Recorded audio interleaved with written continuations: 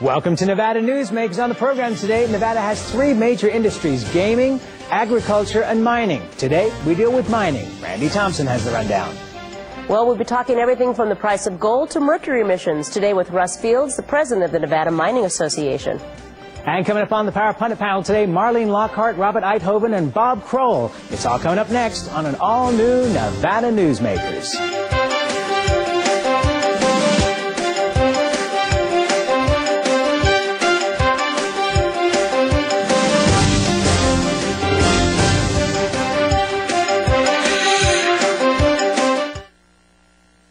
Nevada Newsmakers, brought to you in part by the Tahoe Reno Industrial Center, the world's largest industrial park, the resort at Red Hawk, and the Peppermill family of casinos.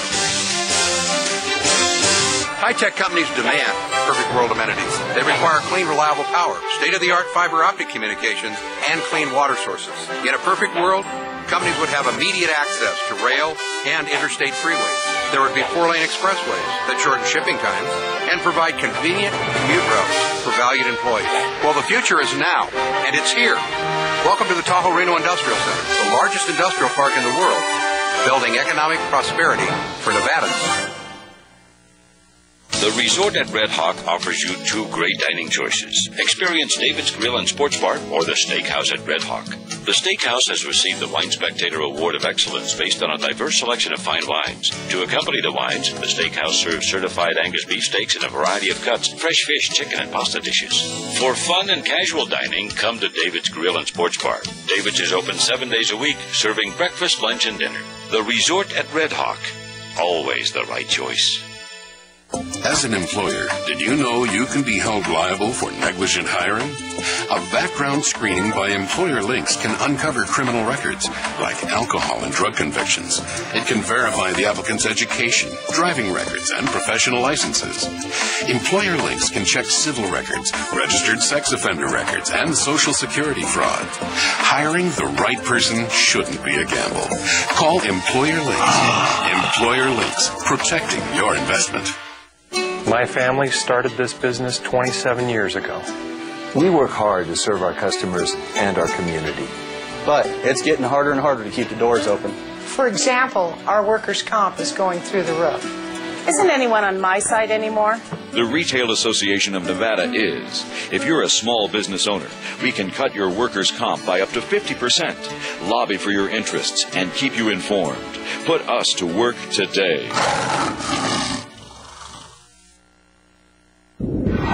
This is Nevada Newsmakers with host Sam Shad, a no-holds-barred political forum. Now, from the Nevada Newsmakers broadcast headquarters, here is Sam Shad. And back on Nevada Newsmakers, we're joined by Russ, president of the Nevada Mining Association. I promised today not to interview myself. We're cutting him off already. We're not letting him talk. Good morning. So the price of gold is $468.2 as of yesterday.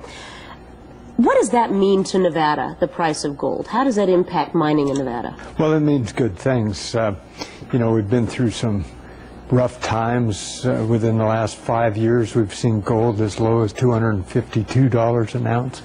Today, at nominally $470 an ounce. There's expansions going on at the mining properties. There's a lot of new exploration activity.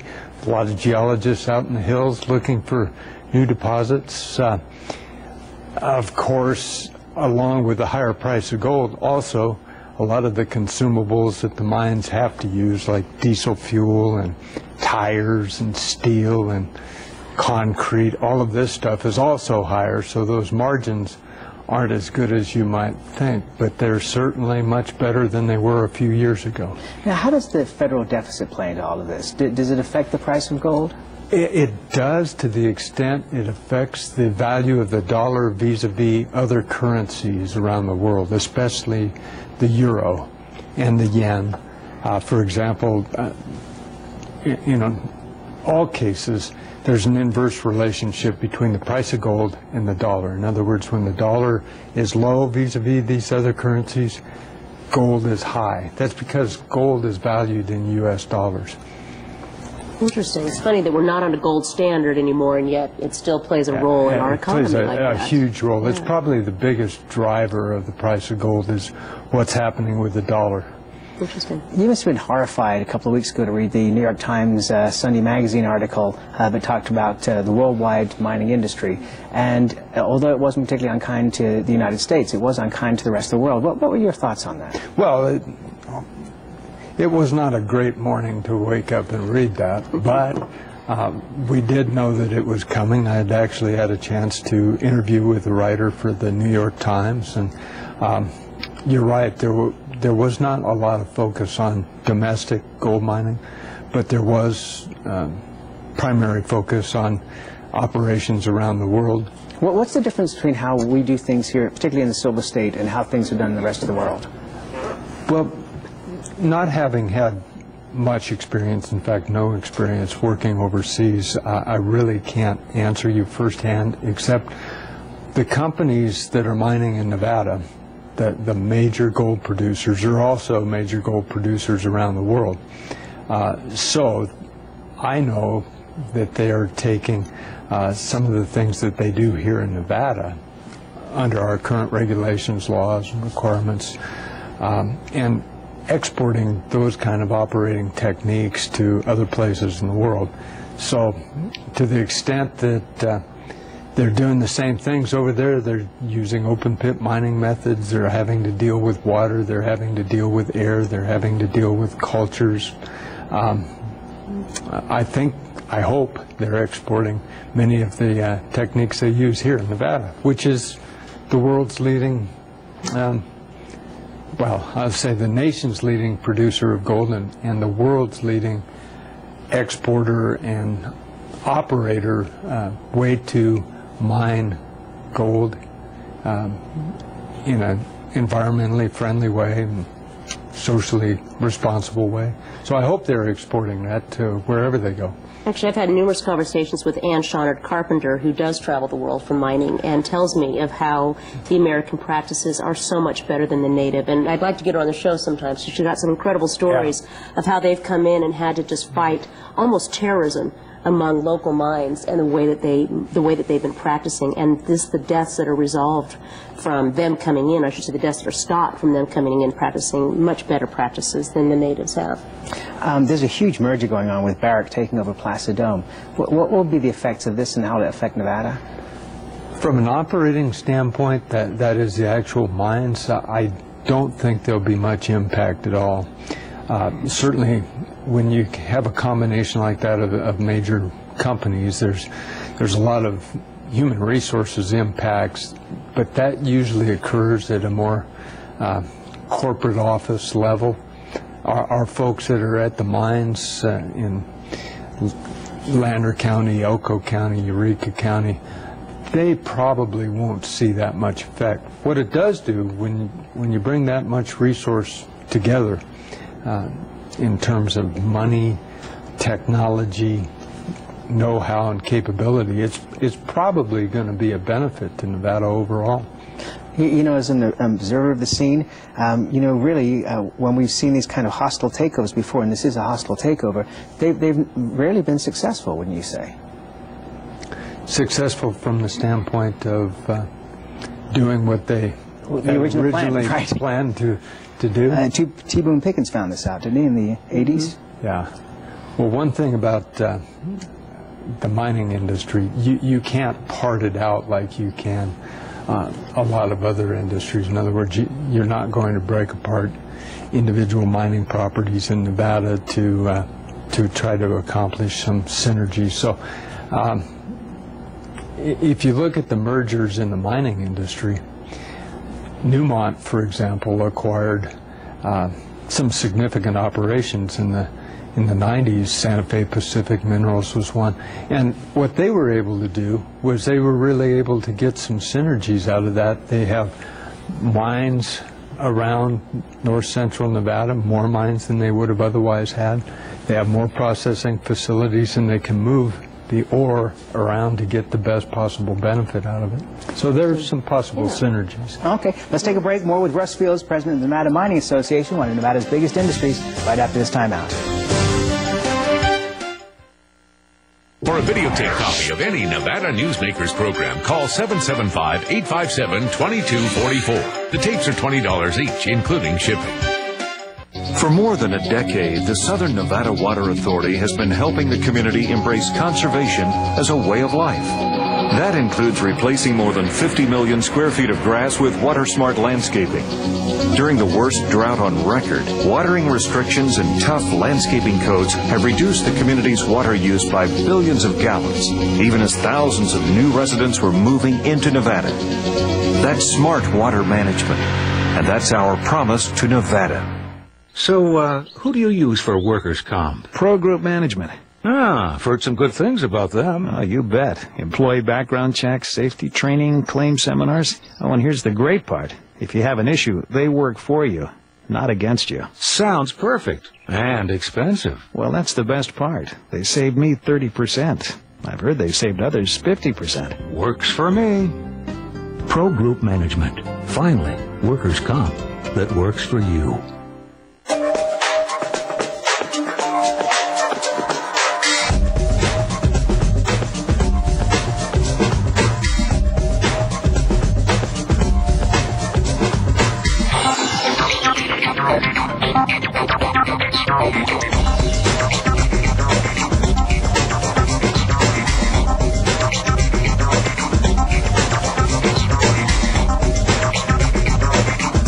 Happy Hour at the Pepper Mill.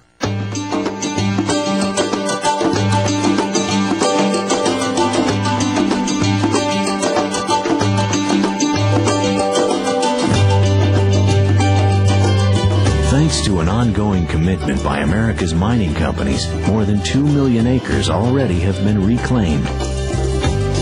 To learn more about reclamation or other aspects of mining, visit nma.org. The National Mining Association. And now, back to Nevada Newsmakers with Sam Shad. And we're talking to Russ Fields, who's the president of the Nevada Mining Association. So I can't help but bring up, since you brought up the New York Times, the Salt Lake Tribune has some articles very recently about mercury emissions. Mercury emissions. Yes. Yeah. What is the Nevada what are Nevada mining companies doing to lower their mercury emissions? Yeah, this is actually a good story.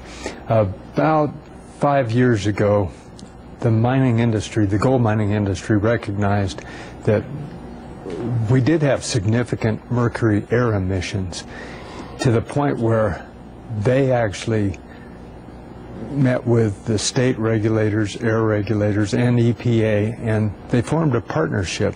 It's called the Voluntary Reduction Program, and it was strictly that. The 4 largest producers got together to see what they could do about reducing mercury air emissions, and actually over those 4 years, the first 4 years of the program, they reduced those air emissions of mercury by about 75%.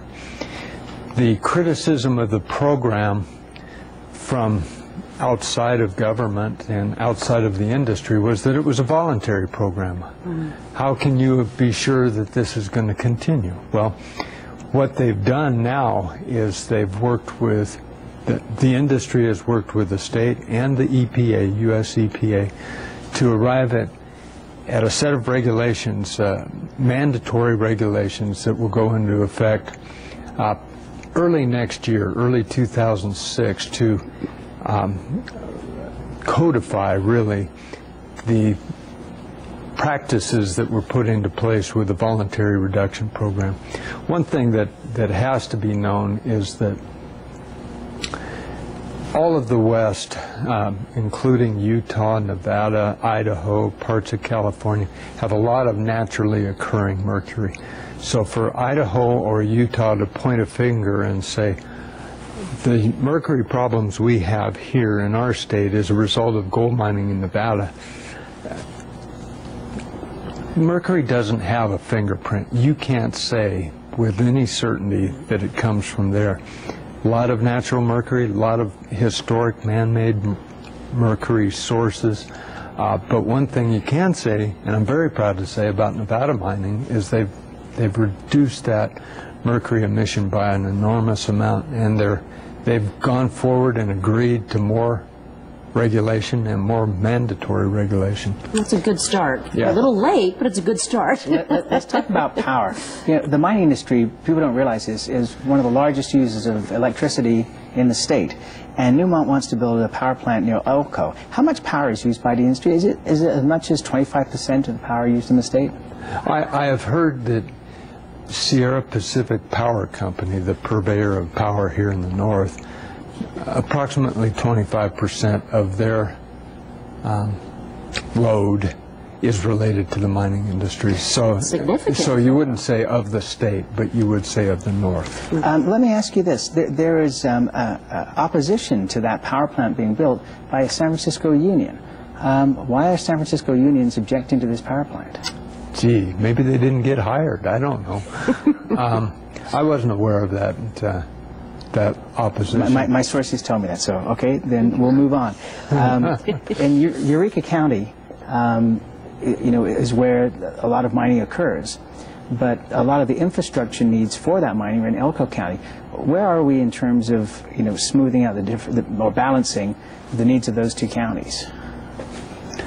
That's been a significant question since large-scale gold mining started, because you're right, Sam, most of that large-scale gold mining is in Eureka County. Most of the people do live in Elko County.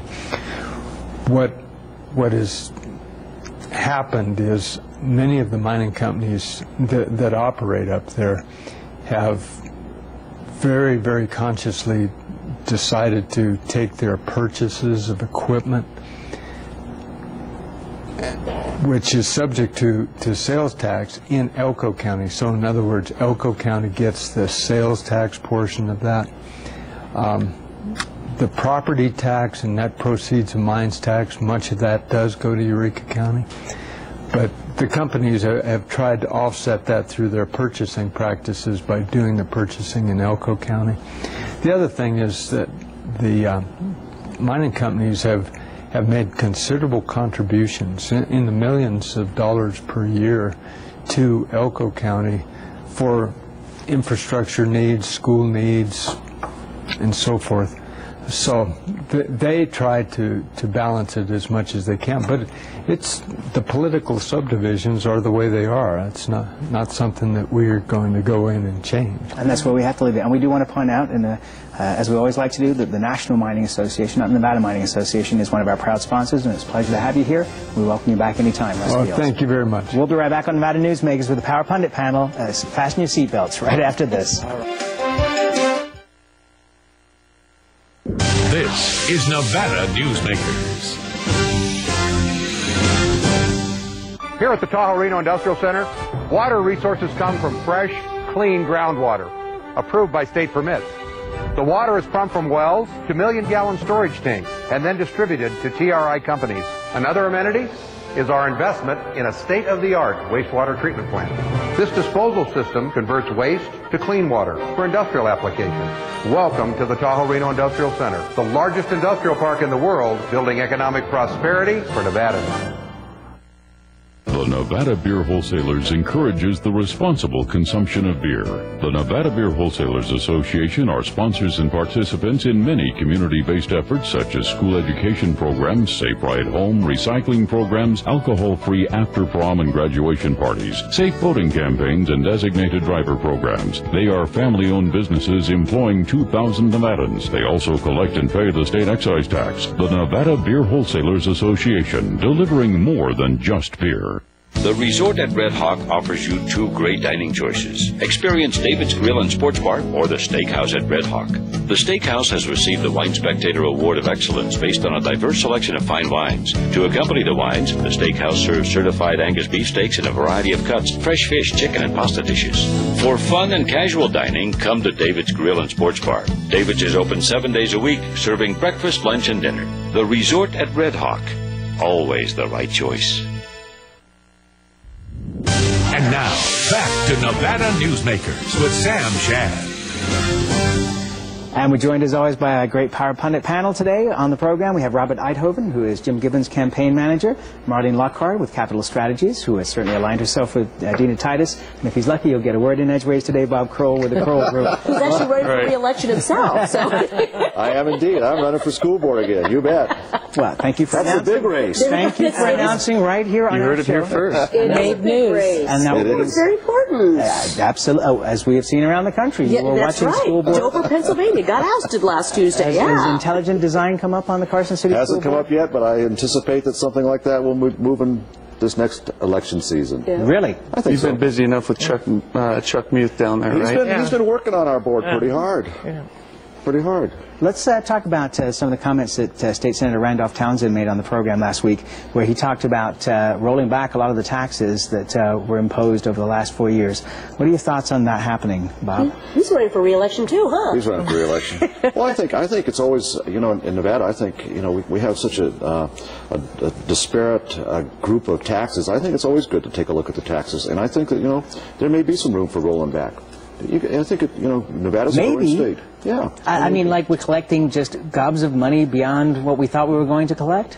Well, I think that you have to look at, one, you have to quantify what that number is, but two, I think it's always beneficial to look at the tax issues. And take a look at maybe restructuring how we tax in the state, period. I know we went through that drill in 2003, but, Nevada really does kind of have a jumbled up group of taxes. Well, they're very picky. They pick on gaming, they pick on business, they pick on mining, instead of a broader approach to taxation. I mean, that's truly what we kind of need to look at. I think it's very easy to, I think it's easier to take a look at the tax structure when you have money, rather than the year they tried to do it when there wasn't any money, and they were, instead of looking at the structure and how should Nevada's stable foundation for taxes be developed, they were looking for so many million here, so many million here, so many million here, and that's what they got. In a year when there isn't a shortage of funds, I think it's easier to plan and take a look and review of what is fair, what is stable, what would be a good solid foundation for the state in terms of a tax structure. And maybe it might come a little bit easier to review those kinds of issues without a bloodbath. Without a bloodbath. With this might surprise you, but Jim Gibbons will probably look at rolling back some taxes in his campaign. What? Yeah, I know, big shock. But at the same time, I know that, and he understands that there are some needs, that transportation and education needs out there that we need to look at. But government is not in the for-profit business. You want to throw out any specific taxes? Not today. We're still, what are we? Specific. Well, we have met with Senator Townsend, and we like the bill that he proposed last time, which didn't make it through and didn't make it to the governor's desk. That's just one example. I think he has articulated a position where local and county governments are awash, most of them.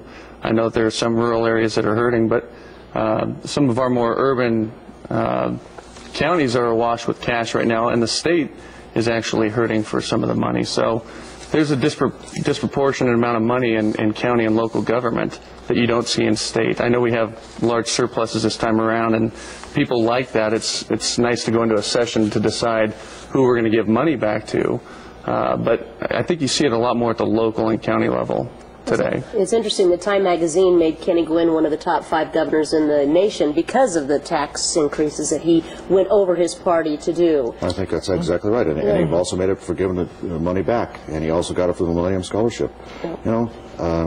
Whether you like it or you don't like it, he stood up for a lot of different things and took on some things that were not very popular with his party. And now we have the luxury to kind of look at our tax structure and saying, okay, because we're in a good position, we can look and see how we can improve it. Well, in addition to all the things he also got it in an editorial in the Las Vegas Review-Journal that's worth reading as well. I will leave that sit right where it is. What's interesting is, according to the New York Times today, an article by John Broda, is that in this most recent election that we've had, the voters in California, Colorado, and Washington State all rejected ballot measures that would have rolled back tax increases. Does that have any bearing on Nevada, or are we pretty much an island on our own at this point? Well, I think it does have a bearing on Nevada, and as you know, I've said many times before on this program, I think elections where candidates attach themselves to an initiative petition to get elected promote bad policy for a government. And now we look at California and we look at the gigantic mess that they've gotten themselves into because of initiative petitions, and then any sort of reform, you know, just more initiative petitions, and they just went down the tubes. California's hands are tied in so many areas. I think we have to guard in Nevada against that initiative petition process really taking hold here in Nevada. Okay, let's I assume we're talking about Tabor on that? Tabor, your well, I mean, education first doesn't cost the taxpayers any money. And it's absolutely meaningless. It is nothing but a campaign ploy to promote the candidate that is sponsoring that initiative. And that's what has to be exposed in this state, is that certain candidates are promoting themselves by running on feel-good, sound-nice petitions. I would have to say that if it's meaningless, so are the votes cast by about 56% of the state who supported education first, and it will pass again. So I think it's a little disingenuous to say it's meaningless when voters support You're right, it. you're not getting the word in, are you, Bob? No, but you know what? I'm just going to say all politics is local, and I don't think you can go to the bank on what happened. Well, for those folks that understand the legislative process, that's where we got to leave it. We'll be right back on Nevada Newsmakers after this. Nevada Newsmakers, brought to you in part by the Tahoe Reno Industrial Center, the world's largest industrial park, the resort at Red Hawk, and the Peppermill family of casinos. South Reno's hotspot for food, fun, and friends is the Tamarack Junction. Play over 480 of the hottest slots and video poker games. Enjoy hot times and sizzling food specials at Sully's Sports Bar, Grill, and Nightclub. Watch your favorite game on one of our jumbo high-definition plasma TVs. Enjoy great food 24 hours a day in the Dining Car Restaurant. Or sample the best hot and cold sandwiches in the Whistle Stop Deli. The Tamarack Junction is your junction for fun. South Virginia and Amati Ranch Parkway. Yeah.